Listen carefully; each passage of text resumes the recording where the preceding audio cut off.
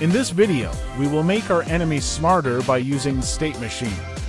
We will add wandering, chasing, attacking, and also better collision for our map, so let's start. Currently our map only has collision for the ground. Let's fix that. Now can add collision shape to every mesh instance individually, but there simply are too many nodes. I have found another way to doing it easily. Using Blender, import the map.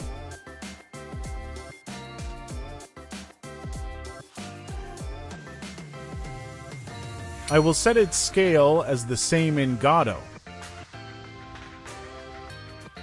Now export this in OBJ format. In Godot, add a mesh instance and load the OBJ mesh. Set its position same as the map.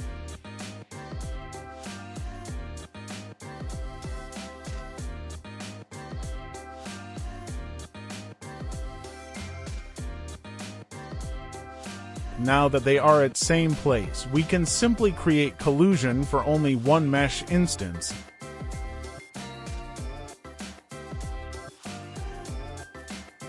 Delete the mesh instance. We can also remove the OBJ as we don't need it. Add a static body and place the collision shape inside it. We have got collision for every object now. But now the enemy can get stuck sometimes. In enemy's navigation agent, enable avoidance.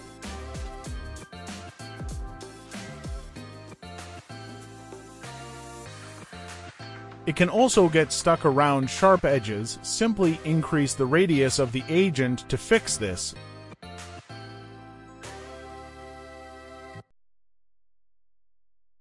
Let's create a state machine. Create a new script for the state machine and for state 2.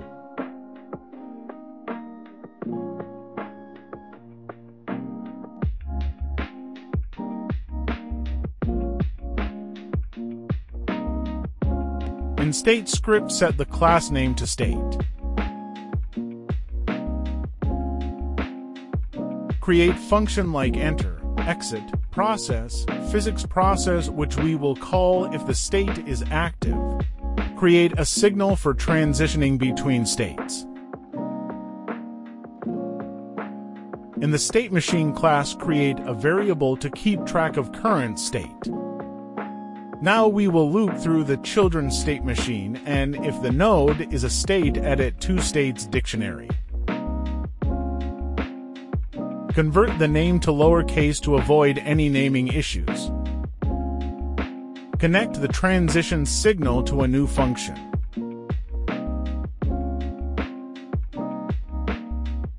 Check if state is not same as new state, then return.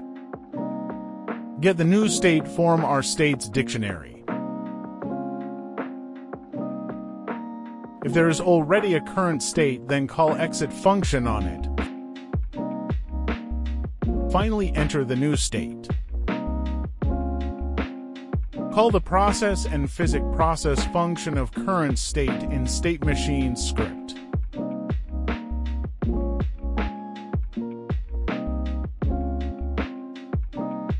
Create a variable for initial state and set current state to it. Set the class name to state machine as well. Now let's create a wandering state.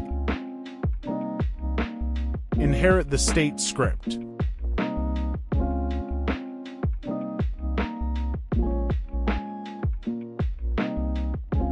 Create wander direction and wander time variable.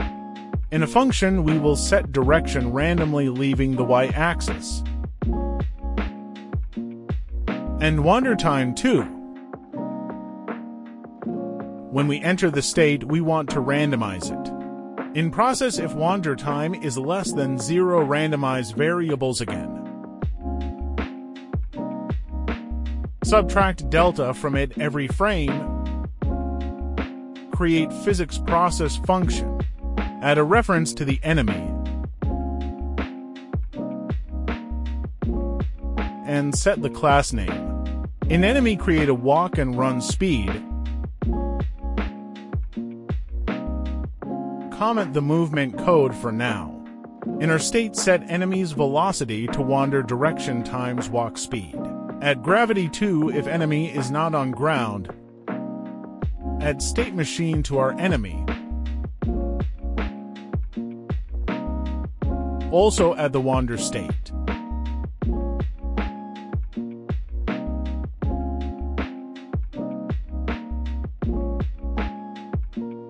Assign the initial state to wandering state. In-game, the enemy now wanders around.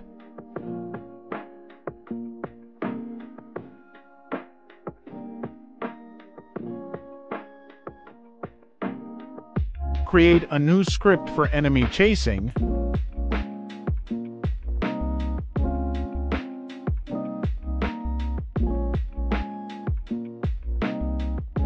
Create a variable for the player. We already added player its own group in part 1. Go and watch that and check out the entire playlist.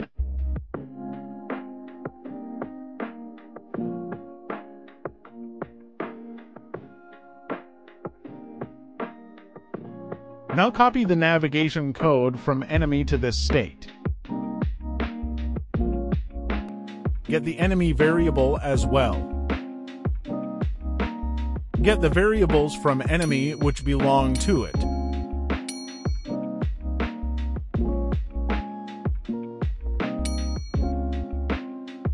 Change process to physics process, and in process set the target position to player's global position.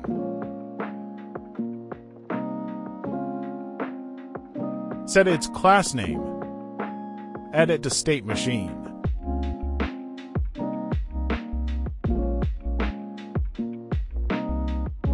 Set it as initial state. Now the enemy will chase us. Remove this function and place move and slide in physics process. Remove this old attacking code. As well as this because we are setting the target position in chasing state. By using state machine, our code is becoming clean. Create a chase distance variable.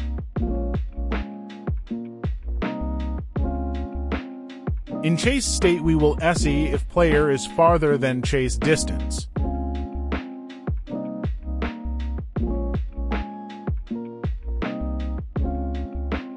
Then we can transition to wandering state by calling the transition signal and giving the name of new state. I forgot to set the current state to new state in state machine. Let's also lower the chase distance a bit. Now enemy chases us, and if we get too far, it starts wandering around. Let's also make it chase us when we are near it. Get the player in our wandering script. In process, if player is closet then chase distance, we will transition to chase state.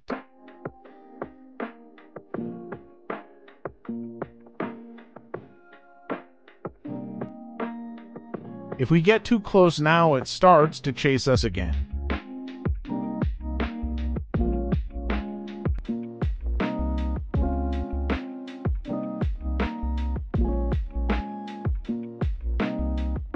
Now it's time for enemy attacking. Create a new script for it.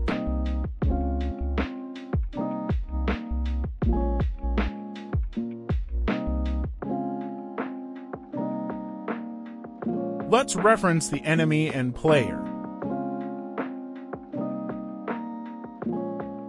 In its process function, we will damage the player.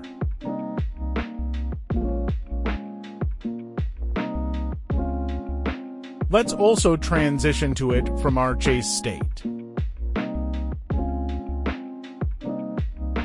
If player is closer than attack reach, then transition to attack state.